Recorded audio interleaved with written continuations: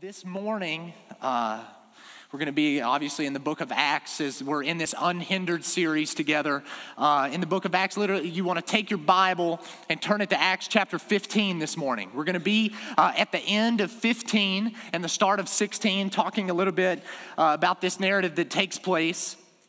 And I know that there's some embarrassing details, I think, in this story. Embarrassing details about the early church and what's going on. There's failure, there are disagreements, there's conflicts.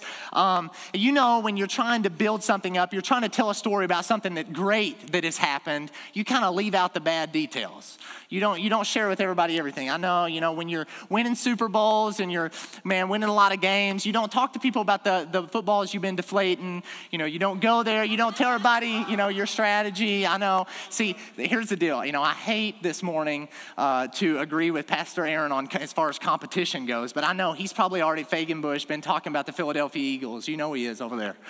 But hey, I guess I'm going to have to side with him this time. But we leave out the bad stuff a lot of the time. But in this passage in Acts, you see some difficult things going on in the church, and they're not left out. And I think this is an encouragement for two reasons. Number one, I think the fact that these things are put in by Luke, the author, should add to our confidence as to the historical validity and the historical accuracy of the book of Acts. Like he's not making this is up as like a legend or something, that these are events that actually took place. But even more so, more than that, I think this is an encouragement to us that we see, hey, those in the early church, they weren't perfect. We're not perfect. They weren't perfect either. I know it's easy to put some of these guys or maybe the reformers or the apostles up on a pedestal, but they were men. They were men who were also sinners in need of a Savior. And so this morning, as we look at this, I think this question kind of arises. I think we have this question up here. Can God use us to glorify himself despite our failures, our conflicts, and our disagreements? Can he do it? And I think that this text would show a resounding yes, he can, and he will, and he does. And so as we're looking at this morning, I ask you that you would stand with me in honor of God's word. We're going to read starting chapter 15, verses 36 through 41. It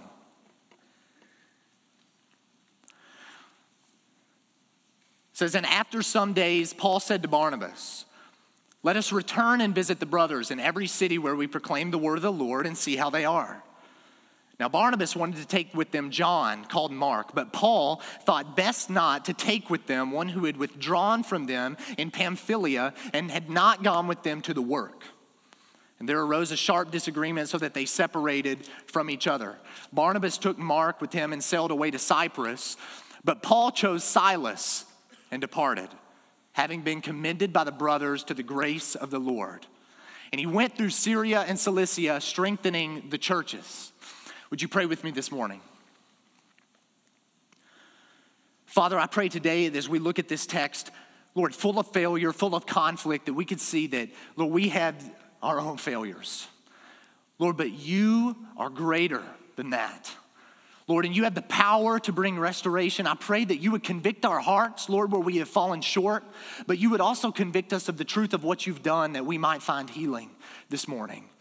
Lord, please just let your Holy Spirit just come all over this place right now, God. I'm asking to open our eyes and open our hearts to hear from you. Lord, I pray all this in the name of Jesus.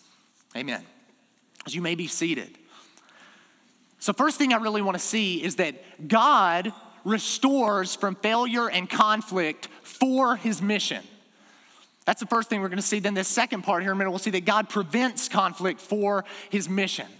So first, seeing through the failure and the conflict, what we have is this situation that Paul and Barnabas, they're wanting to return to these places that they've planted churches, that they've spent time, they've seen people come to know Jesus. They want to go spend time there and strengthen them and make sure, hey, everything is going well. But they've got this little team, and there arises, it says, this sharp disagreement. All right, so I'm telling you, in the beginning of chapter 15, it says there arose no small dissension among the brothers, and now it's saying there was a sharp disagreement. All right, this isn't like they're kind of like, oh, I disagree. Like, man, they're throwing bows over these things. No, maybe not that far, but they're disagreeing sharply. They're upset about the opinions of one another here. And specifically, what you have is this guy named John called Mark. And apparently, when they were on their first missionary journey, you can see in Acts 13, verse 3, that John Mark withdrew from the work. And we don't really know what happened. We don't know if he got nervous, if he kind of backed down in face of persecution, if he just backed off. But for whatever did, he pulled back and he failed. And there was some kind of moral failure in terms of commitment to the gospel. Well, Paul has kind of a sour taste in his mouth about this, and he's looking at it, and he doesn't want John Mark to accompany them. But Barnabas, on the other hand, does. And I think the reason for this is that, sometimes there comes down to decisions that it's tough to know what's right or wrong. It's tough to know who's right in this thing, because I think Paul and Barnabas are asking two different questions about John Mark. First, looking at Paul, I think Paul's looking at John Mark and he's saying, what can this man do for the Lord? What can this man do for the Lord? Because Paul knows they are about to go into some places where there's some pretty intense debates about the law and about circumcision and about the gospel. And that they're going to go into some hostile synagogues where Jews are not liking this man Jesus that they're proclaiming. And he's thinking, if this guy withdrew before and he was unfaithful before, I'm worried about bringing him alongside again. So he's worried about his qualification kind of in ministry. I had this guy with me one time, and as I was, there's this place I spent time at several years ago, and I spent a lot of time sharing Christ there, sharing with people who Jesus is. And this guy, I got to know him a little bit. We were friends, and he asked me if he could go with me. And I was like, absolutely. I would love to have a teammate. Like, come on. So brought him in there and just kind of build relationships, hang out. And I heard him start talking to this one guy that I already knew. And it's like all of a sudden he went from, being cool and, being kind to, man, his tone and everything switched when he started talking about spiritual things. And it just got really weird. And this guy who knew me looked at me and was like,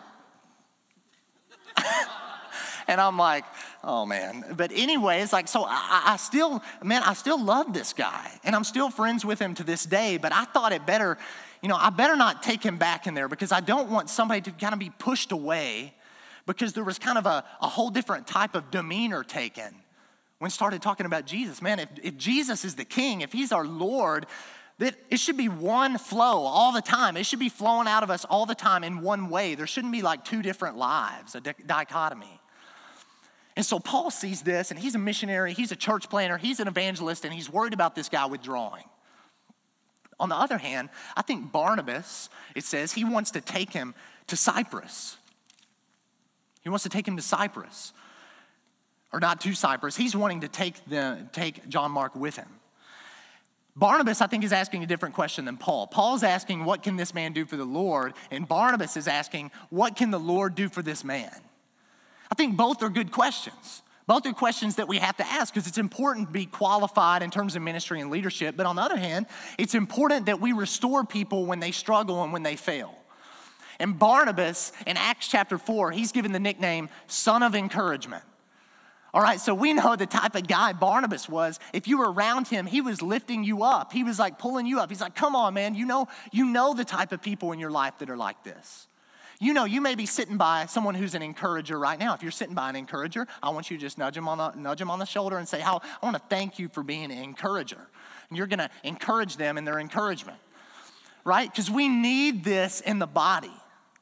We need people who are willing to encourage others despite conflict, despite failure. And this is what Barnabas is after. I know one time, I'm always amazed at what people say, like what people think they need to share with you. I don't know. I preached this Sunday night service one time, and I'd preached the Sunday morning service also, and this woman came up to me, and she kind of crossed her arms and looked at me, and she said, well, this morning was,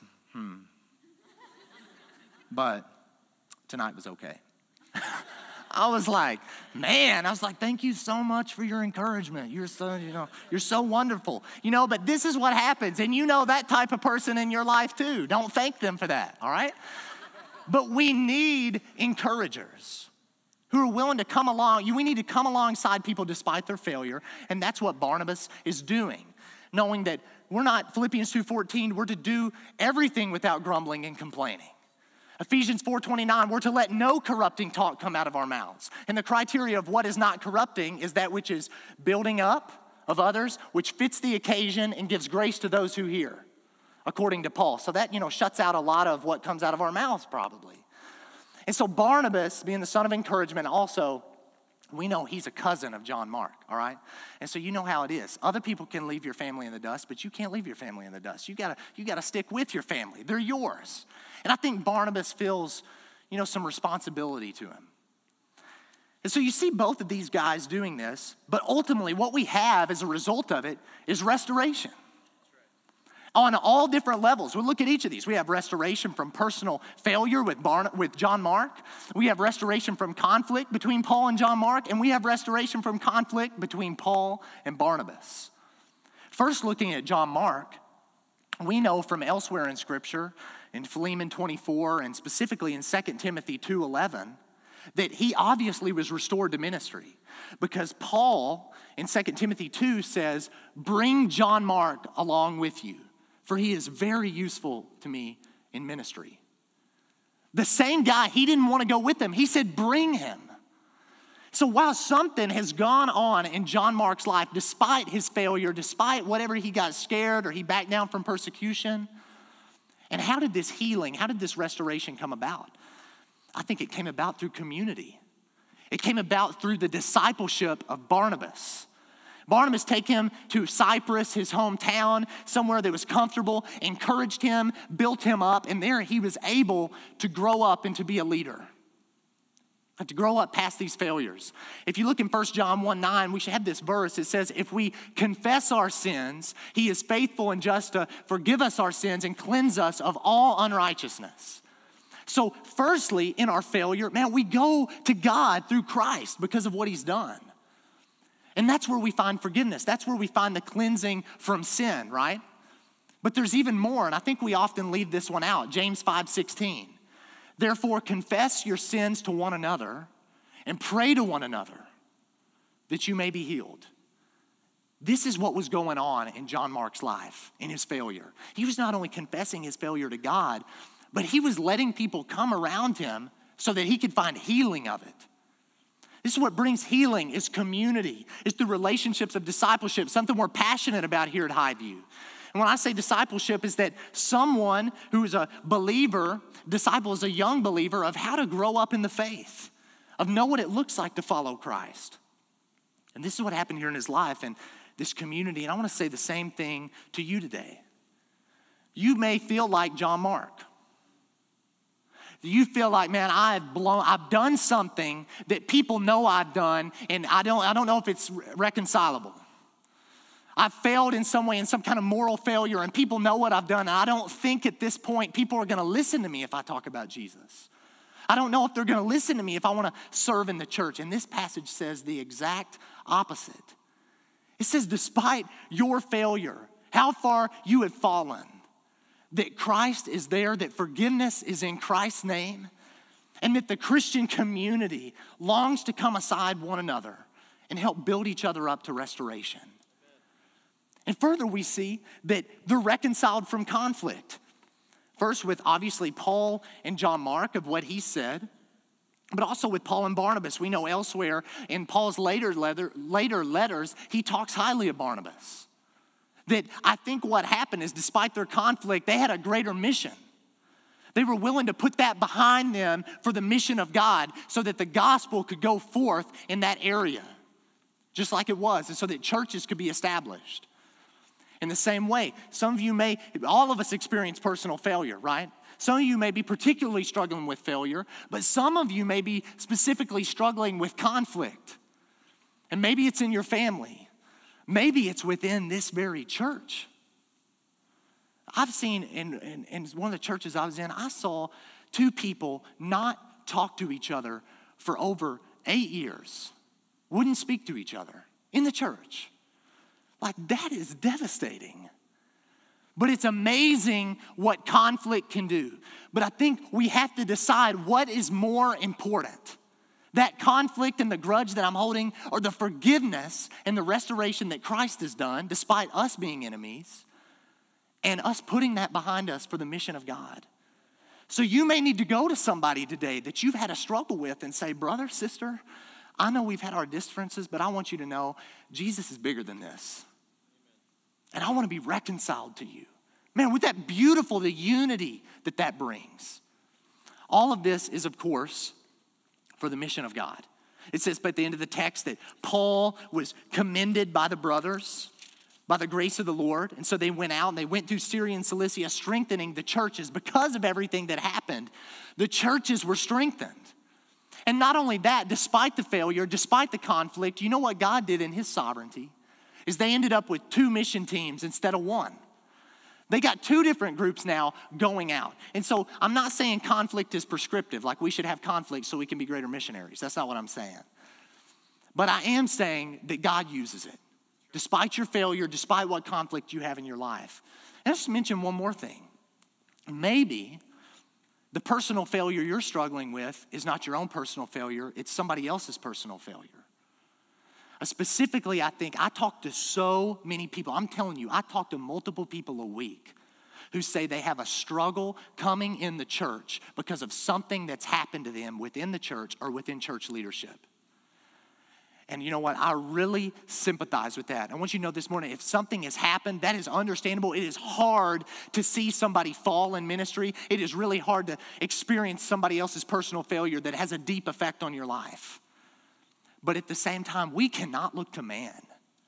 We cannot look to man as this standard, as if he's not going to fail us, because man, we will fail each other every single time if that's who we're counting on. So I want to encourage you that God restores from failure and conflict for his mission. And the second part, in chapter 16, verses 1 through 5, God prevents conflict for his mission. Let's read 16, 1 through 5 together. Paul came also to Derbe and to Lystra. A disciple was there named Timothy, the son of a Jewish woman who was a believer, but his father was a Greek. He was well spoken of by the brothers at Lystra and Iconium.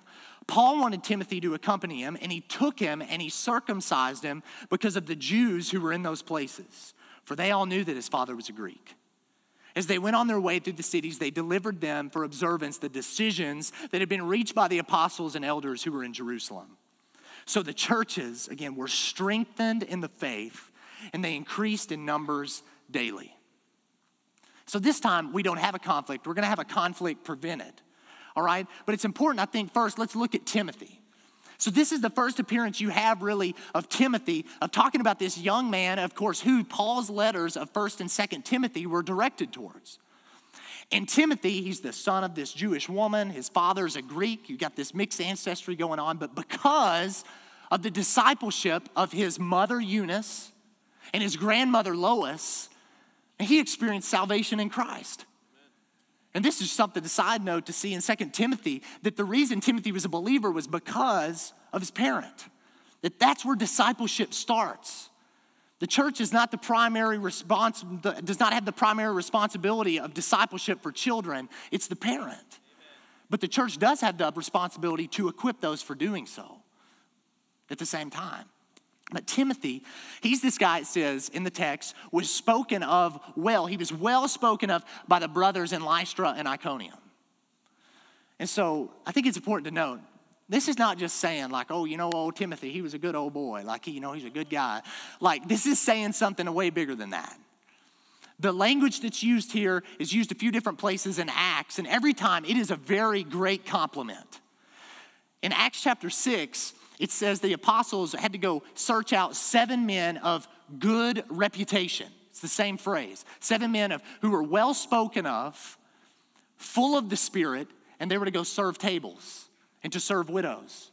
That was the requirement in the early church to serve tables, is you had to be full of the Spirit. That's some high qualifications. But what this is saying about Timothy is, man, the Spirit of God is on this man. Like, this is not like he's just a good guy. This is, the churches around there could tell that this man was living by the power of Jesus Christ, and it was evident to everybody around him. And you know in your lives somebody like that, who you know when you're around them, they're constrained by the Spirit, that they're led by the Spirit in the way that they talk, in the way that they treat others, in the way that they exalt Christ in their life, in their holiness. And I think we should all long for this to be true of us right here. What's true of Timothy? Not for our own attention, not for our own sake, but for the glory of God. That somebody could see the marks of God on our lives. And so Timothy, well spoken of, Paul identifies him. Paul sees this guy and he's like, wow, I hear the reputation of this guy. I've seen him. I want to take him alongside me and raise him up to leadership. And I think this is a big thing within the church, is that, number one, when somebody comes to faith, we identify them and help them know what it looks like to follow Jesus. But at the same time, when we see the marks of the Spirit on someone in a special way, and they have giftings, maybe to teach or to serve, that we identify that. And we help encourage them in it. And this is what Paul does right here. He identifies him, but then he does something that doesn't make sense in light of last week and in light of the Jerusalem council and the decisions reached there. Is he has Timothy circumcised when they go to where the Jews are. So let's back up, because I think before we talk about prevented conflict right here, it's important to know why there's conflict, maybe conflict in the first place. And so last week with the Jerusalem council, there were these decisions reached about the Gentiles, that Gentiles, non-Jews, could actually be saved through faith in Christ, but also that they didn't have to be circumcised necessarily, right? The Gentiles, they don't have to necessarily follow in circumcision. And Paul, when he takes Titus with around the Galatian church, as you see in Galatians 1, Titus, whose mother and father is a Greek, Paul doesn't circumcise him. Right? So what's this circumcision thing all about? Why aren't we talking about this right now? In the old covenant, with the 10 commandments that were given to Moses from God, in the old covenant, there was an agreement, a promise between God and the people of Israel, that they were to obey him and he would bless them in the land, but if they disobeyed, they would be cursed and they would actually be driven out of the land. And that's exactly what happens. But to be a part of the old covenant, to be a part of the people of Israel as a male, you were circumcised on the 8th day after your birth. This was the mark that you were a member of the old covenant. And if you were a Gentile, a non-Jew who wanted to come in and be a part of the people of God, you'd have to be circumcised. So this is the mark. But the thing is, couldn't anyone keep the old covenant perfectly? No man can keep we have anybody who has kept the 10 commandments perfectly in here? That's good you didn't raise your hand, because then you'd have lied and then you'd have broken it. So, right? Nobody can keep this thing. Why? It's because God's standard is perfection and we're born sinful. And so obviously the new covenant is about the solution to all of this. And with the new covenant, Hebrews says the old covenant is obsolete. It's over. It's ended. Why? It's because Jesus Christ, born as a Jew, circumcised on the 8th day, lived a sinless life in obedience to the law. He lived a sinless life that you and I can't ever hope to live, and fulfilled the requirements of the law. And then what does he do? He goes and dies in our place.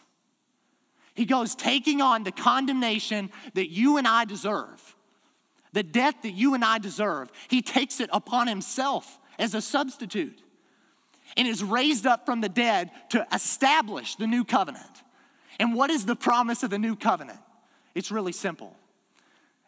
We're all sinners falling short of the glory of God. But if you believe on the Lord Jesus Christ, you will be saved. You will be forgiven of your sin. And this applies to every single person in this room. We have all fallen short of God's glory. But the new covenant promises this, that through Christ, belief in him, you have his righteousness upon you. It's not yours. You didn't earn it. And you're like, so okay. But why are we still talking about all this circumcision stuff? This isn't relevant today, but it is relevant today. It just looks different.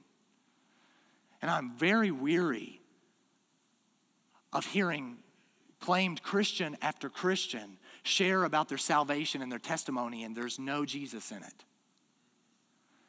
This plays itself out, this circumcision idea, this works, this obedience to the law. It plays itself out when you hear somebody say something like, well, I just do my best to be a good person and I think God will forgive me. He won't. That's right. Well, I just try to love my family and take care of them and do the best I can. I think God will have mercy. No, he won't. He won't. Well, I was baptized. No. It is by faith in Jesus Christ alone that a person can find forgiveness with God. Amen. Because he's the only one who's paid the debt. It's not, Pastor Aaron talked about it last week, it's not Jesus plus circumcision. It's not Jesus plus baptism. It's not Jesus plus you fill in the blank. If there's a blank, it's wrong. And if your testimony does not include Jesus, you don't have one. And I'm not trying to be rude. I'm just telling you, I'm warning you. Because the wrath of God is coming for sinners. Like you and me, everybody in here. And if there has never been a time in your life where you have bowed before the King who was slaughtered as the Lamb of God that we just sung about, and you have never come before him and placed your faith in him and given yourself to him wholly, you are still in your sins and condemned under that same law. And I plead with you to turn from your sin and believe in Christ. There is no other way. There is no other option. And this is what Paul is so passionate about in this text. And so we do in all of this to get to this answer of why he has Timothy circumcised. Because it's not necessary, right? We just established it's by faith alone in Jesus Christ through his grace that we are saved. So why is he doing this? Because Paul and Timothy, despite the fact that they know that they don't need circumcision to be saved, they're going to prevent a conflict by doing so. Because they understand this truth. They know it's by Jesus alone, but they also know that everybody knows that Timothy, his father, is a Greek. And what's the main thing those Jews are going to be worried about when they walk in the door? That issue. And so what Paul says is, hey, look, for the sake of the gospel, for the sake that there is no obstacle whatsoever, let's just go ahead and get this taken care of. That way Jesus can be the center focus. And that's what's going on. They're trying to take away every obstacle to prevent any conflict from happening in the church. And specifically, I want to read, I think really Paul's heart right here in Galatians 5, verses 13 and 14. Paul says, "For you were called to freedom, brothers. Only do not use your freedom as an opportunity for the flesh, but through love serve one another. For the whole law is fulfilled in one word: you shall love your neighbor as yourself." Paul's thoughts are, yes, we have freedom not to do this. Yes, we have freedom in Christ. But more importantly, with my freedom is that I'm supposed to count others more significant than myself to remove obstacle. And so I say, how does this apply today? Well, I think it can apply in a million situations. Let's say, for example, that you've met a Muslim man or woman. And you're going to have them over for dinner to your house. They've agreed to come, and you want to talk with them and get to know them and love them and talk to them about Christ. You know what you don't need to bring for dinner? Pork. You don't do it. Yes, you have the freedom to eat it. Praise God. Jesus has filled the new covenant, and we can eat what we want, right? But that doesn't mean you have to use that freedom. Man, that's just going to present an obstacle. Maybe it's a Jehovah's Witness that you're trying to spend time with. They've agreed to spend time with you. You don't want to take them out cutting down Christmas trees because Jehovah's Witnesses view Christmas trees as idolatry. And so you're just trying to avoid that. And in the same way, in this point, I want young people in here especially to listen to me. We have freedom of speech in America. And we have all kinds of freedoms. But freedom of speech and some of these freedoms doesn't mean there's not freedom of consequence. There's still consequence to the things we say and we do, even if we have the freedoms to do it. And sometimes, for the sake of our brothers, for the sake of the gospel and those who do not know Christ, man, we just need to keep our mouths shut for God's glory. And so in all these things, Paul says, do not, in Romans 14:21, do not eat meat or drink wine or do anything that would cause your brother to stumble. But even though there's with this truth, right, that we may have to give up something or do something and so that there's not an obstacle. And hey, and hear me clearly, I'm not talking about compromising on sin. I'm not talking about compromising values. I'm talking about cultural norms, traditions, and things that, hey, might have effect. But there's another side to this issue. There's another side to this issue. And it's when we're walking with Jesus, and I want to tell you guys, I think this is a great thing. When you're walking with Jesus and you are convicted about something particular in your life that you're not going to do anymore because it's not good for you. Maybe you don't want to see a rated R movie. I don't know. People develop all kinds of convictions that are their own. And that is wonderful. I think we should strive to do things like that as long as we don't think those things are saving us. But as soon as you think that everyone else ought to obey that conviction, you've gone astray. I want you to read this quote from C.S. Lewis from me. One of the marks of a certain type of bad man is that he cannot give up a thing himself without wanting everyone else to give it up. That is not the Christian way. An individual Christian may see fit to give up all sorts of things for special reasons. Marriage or meat or beer or the cinema. But the moment he starts saying that things are bad in themselves or looking down his nose at other people who do use them, he has taken the wrong turning. Lewis is such a great thinker. I was in my home church one time a long time ago, back when I was a kid.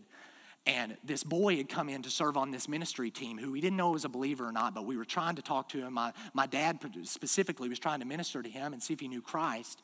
And he parked in this spot you just don't park as a young person, okay? Like, that's where the people who have trouble getting around park. It's close to the door. Well, man, he doesn't know anything, and he parks up right next to this way. And some older man in the church came up and got his finger in his face and started blowing him out for parking right there. You think he came back next week? He has no idea.